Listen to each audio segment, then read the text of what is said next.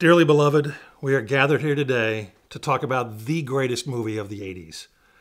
You know how 80s films, there's that kind of subgenre where they all have the crazy hair and the crazy clothes and the colors and the sounds and everything. Well, that all comes from one place, and this is ground zero for that look. This is Prince in Purple Rain.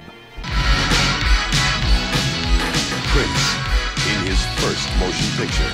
Time can be unkind to a lot of movies, particularly films from the 80s. But in the case of Purple Rain, which was already amazing when it came out, it somehow made the film even better. I remember seeing Purple Rain in theaters at least 3 times. We all knew Prince at the time was making amazing music, but this movie announced the arrival of something more, of a giant. This is the movie in which he transitioned into being a legend.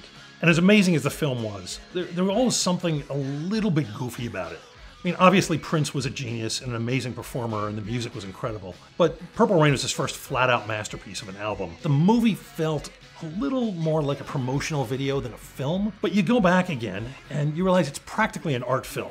It's an amazing mixture of music and narrative that uses the music to carry you through a meager story in ways that dialogue and performance just can't. I realize watching it now, the film's narrative works more like a song than a traditional movie.